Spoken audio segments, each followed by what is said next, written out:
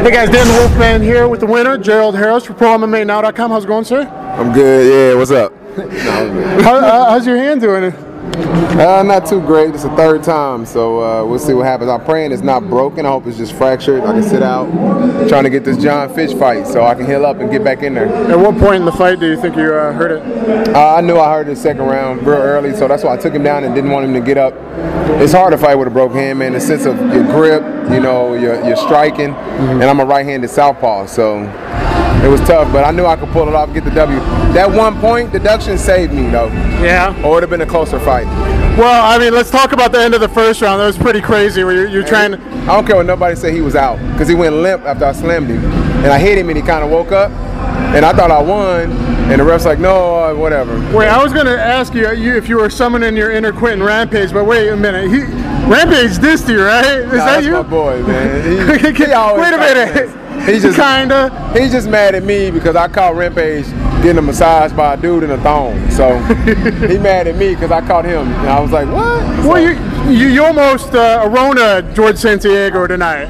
I mean, you had him up. He started to put in the triangle. He was way up there. And then did he realize he grabbed the cage and reached over it? I saw it. I was looking. I said, oh, okay.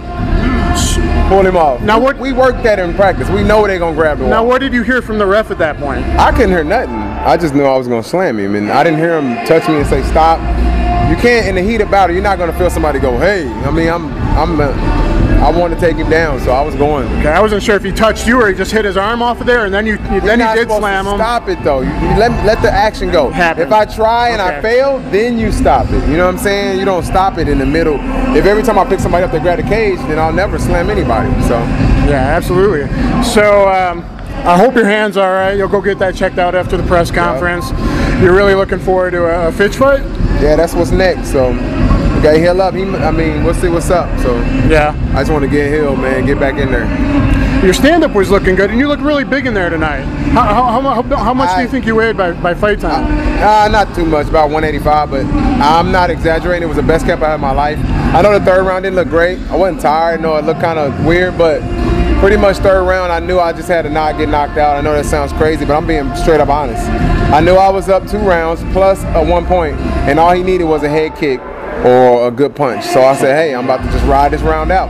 Well, I think your boxing looked pretty sharp tonight. I mean, I've been the first round especially, yeah, your right jab, right hook. Well, a lot has changed since. I've got my own gym now. Okay. I got a boxing coach, a Muay Thai coach, I got a grappling coach, I got a strength and conditioning coach. I mean, I got a coach for everything. So, man, life is good, man. I got a new woman in my life, you know, and just, it makes a big difference, man, when everything around you is going positive.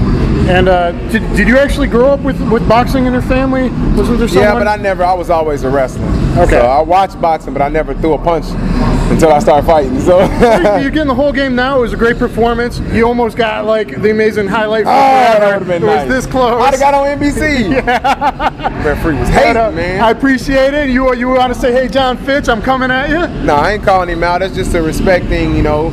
He's a veteran. He's a name. I'm a name. It's just somebody I want to fight. I'm not going to disrespect him. He's a cool guy, you know. But that's a fight I do want. I think it makes sense. So. Well, do you got a new website already going for your gym you want to plug, or Twitter or anything like that? HurricaneTC.com. Where's it at? It's in Tulsa, Oklahoma. So you can find everything at G Hurricane on Twitter. I talk crazy. I don't care who you are. I talk back. I talk back to my mom if she say something on Twitter. Shit, I'm gonna end this before I get smacked with the good hand. All right, guys. I'm Dan the Wolfman. Go to ProMMANow.com for all your information. Subscribe to my YouTube page at Dan the Wolfman 1 and hit up the CombatSystem.com. Thanks. Thank you, sir. Thanks, man. Hey, see y'all.